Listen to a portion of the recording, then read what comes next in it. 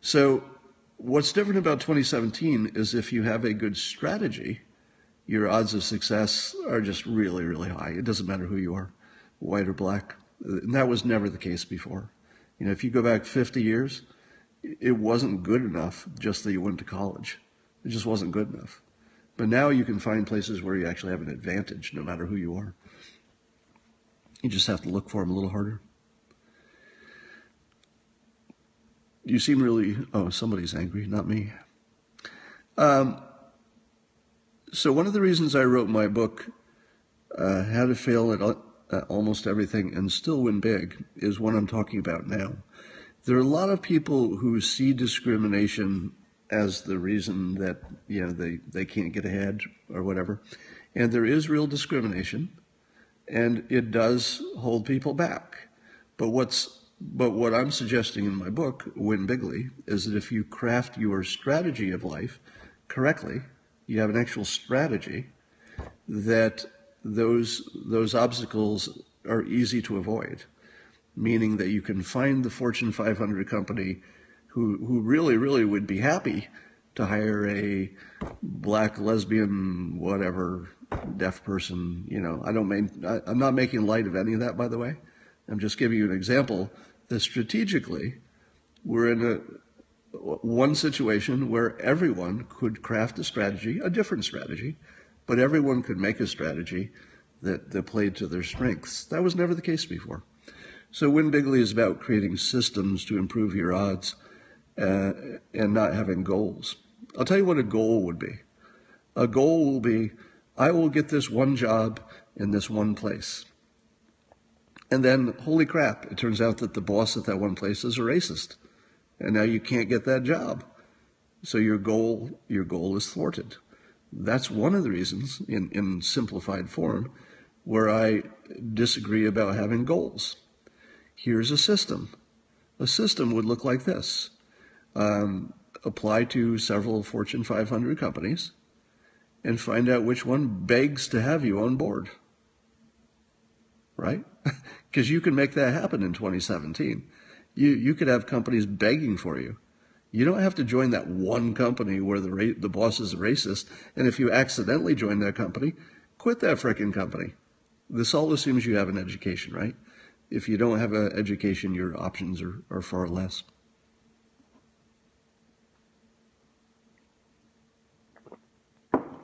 Yeah, ageism is, I don't know that ageism, that problem is hard to solve. I think the people of a certain age may end up doing a lot of work from home stuff. There may be some workarounds to that, and, you know, gigs instead of jobs. If you don't like your job, tell your boss what job you want. I love that. Thank you. If you didn't see that comment, the comment was, if you don't like your job, tell your boss what job you want. That's just about the finest advice you're ever going to hear. In each of my jobs, this is Ken Moore telling you that. In each of my jobs, I did exactly that. I took the job as described, and then I immediately got about the work of redefining it, so it was both useful and, you know, and fit my skill set. If you're not doing that, if all you're doing is taking the job and telling people that's not in my job description, don't expect things to go well for you. You know, you get hired because people think you're going to use your brains and, you know, you're going to take some initiative and you're going to figure stuff out. They don't have to do all the thinking for you. Got your wife a better job last week with that. Absolutely. The number of times you can tell your boss, hey, this isn't exactly the job I want, but if you change it this way or let me do this other thing, I'll fit better. The number of times your boss will work with you is pretty good. You know, not every time, you know, maybe 60% of the time it works. But, you know, if you've got a boss who won't work with you like that, start looking for another job, right? You should have a strategy that says the moment you feel any kind of a ceiling, start looking for another job. That's what I did. So when I lost my job to racism at the bank, I quit immediately. I didn't wait. I immediately put out my resume and said, oh, okay, there's now a ceiling on my personal growth within this specific company. Put out my resume the same day. Took another job. Things were looking good. They called me in and said, we've got a problem. There's not enough diversification in the company. We can't promote a white male and we don't know how long that's going to last. As soon as I heard that, I started working on Dilbert. All right. The moment you hear there's a cap where you are, leave. I grew up in a tiny, tiny town in upstate New York. There were 40 people in my graduating class. I think 40 people, my entire graduating class. And then I went to college nearby my small town, also a small college. But the first thing I did upon graduating is I traded my car, this old beater car, for a one-way ticket to California, because I was playing a system, not a goal. The system was the first thing I need to do while I'm still mobile, because I'm just out of college. I don't have a wife or a family, didn't have a girlfriend, nothing to keep me there. I said, what's the most important thing I can do for my career right now? I got my education. What's the next most important thing I can do? Go to where the most opportunity is. So I went to California. All right. I said, where's stuff happening? You know, where's there's growth? Where's there's technology? I'm not even saying real sentence. Where can I find growth in technology and in energy and people and opportunity and all that? So I went and I lived right in the middle of it. And then I tried to figure out what I was doing, right? And from there, I got a job as a bank teller, and then I got on training programs and worked my way up until they told me it wouldn't work anymore. But in the process, I saw my careers as education. So when I worked for the bank, I took every class they offered about everything, from communication to listening to negotiating. These all fit under the persuasion theme, so you'll see that I've been developing this for decades. And I learned as much as I can in my day job because I never considered my day job my goal. I was playing a system, and the system was to use my day job to learn so much that I had more options, whether that included other companies, working for them, or starting my own thing, which is what happened. So by the time I started Dilbert, I had this tremendous amount of background and training from my corporate life, which was exactly what I was doing.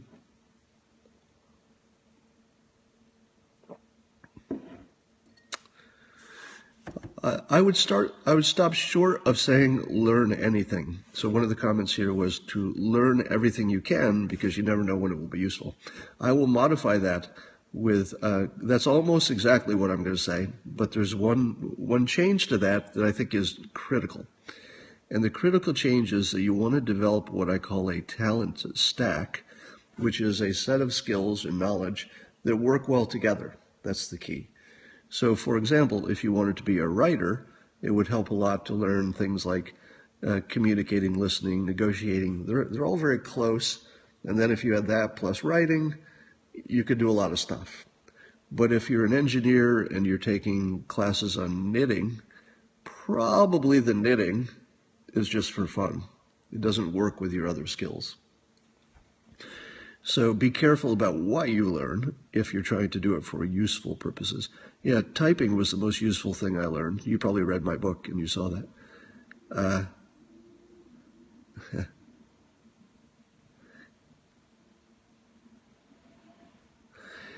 So, yes, the reason I wrote How to Fail at Almost Everything and Still Win Big is to teach people how to create strategies and how to use systems over goals as just a better way to approach life, a way to keep you happy while you're doing it, but also make you more likely to succeed.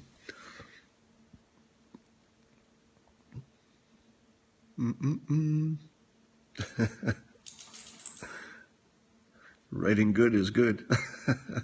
That's funny because of the way you wrote it, which is you wrote it good because you made me stop and look at it because you said writing good is good.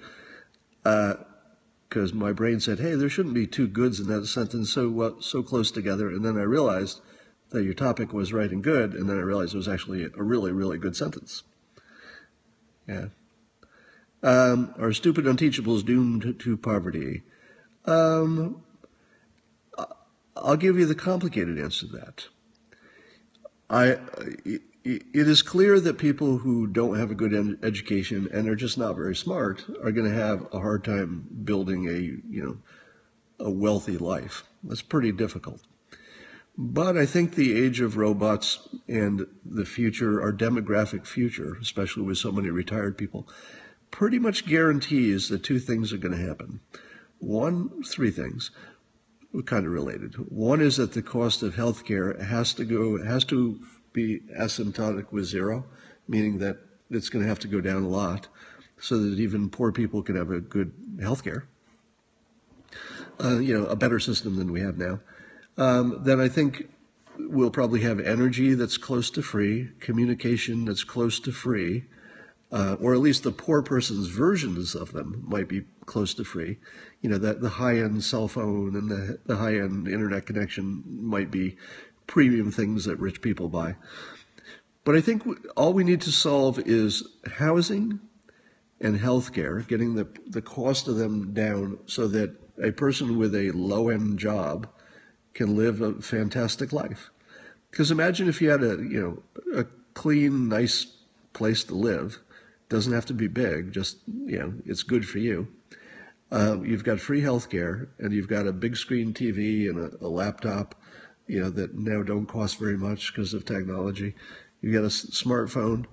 You're in pretty good shape. You don't need a car. You probably use some Uber-like self-driving car. Well, I think the age of robots is probably going to overlap with the age of the inexpensive life option. There will still be the people who live the expensive life, but there should be an inexpensive life option. It might be on, God knows, it could be on off-seas barges, it could be on new cities that the robots build in the deserts, but they're going to have to be low-cost options for living. What about rent? Well, that's the point. You make the housing so inexpensive that the rent is $200 a month and everybody can pay for it on Social Security. Any talent you think is grossly overrated? I say multitasking. Yeah, multitasking is not real and never has been. The brain does not multitask. It can packetize. In other words, it can think about this, then quickly think about this, and then quickly think about that. But it doesn't think about two things at the same time. That's not a thing. So multitasking has always been BS. Warm the planet, so housing is unnecessary. Interview tips. I'm a little rusty on the interview tips, meaning I haven't done it in a long time. And every kind of interview is going to be different. But I'll tell you a couple of rules of interviews that you're not, I guess these are just as close as you can get to a universally true thing. Your only thing you need to do in an interview is convince the interviewer that you're going to add something to the situation. So if all you're doing is like, I have this skill, I did this, I did that, then you look like everybody else. If you come in with a bunch of BS and you say, I have come here to be the best employee who has ever worked at this company, I will make us a fortune, well, it's a little too BS. But if you come in and say, look, this is my philosophy, all right, I'm going to help out even if it's not my job. I'm going to try to figure out what works and what doesn't. I'll be honest if you ask me what doesn't work. I promise I'll be honest about that. And if you ask me what is working, I'll be honest about that. So what I'm bringing you to this job is I promise that I'm not going to be stuck in my little box. If there's something that needs to be done, I'm just going to do it. And you're not going to hear me say, that wasn't my job. You tell that to a boss, you went to the top of the list. Nobody disagrees. Watch this. Watch in the comments. You go into your boss, you go in for an interview, and let's say your qualifications are at least as good as the other people. You go and say, here's the deal. All the people applying for this job, we all look pretty good on paper. I'm not going to think my job is limited to the hours or to the tasks. I'm here to give you what you need. I'm going to be honest with you. I work well with coworkers. I'm not here to have fights. I'm here to get the stuff done because that's the only thing that makes me feel good. When I go home at night, I want to feel like I did something useful. All right? And if I come to work and I don't feel that what I'm doing is useful, I'm going to come talk to you, and we'll figure out how to make it useful. All right? Beyond that, I'm pretty sure that I have all the capabilities to learn everything you need based on what I already know. All right? But I also think a lot of other people are going to bring that to the job. What I'm going to bring you is no problems. All right? I'll never be your problem, boss. I will never be your problem. But quite often, I will be your solution. Right? If you need some other problem solved, come to me. Right? I'll do my job, and I'll help you as much as I can on the other stuff. Right? And I'm never going to complain about that. You say that to a boss, you're hired. Right?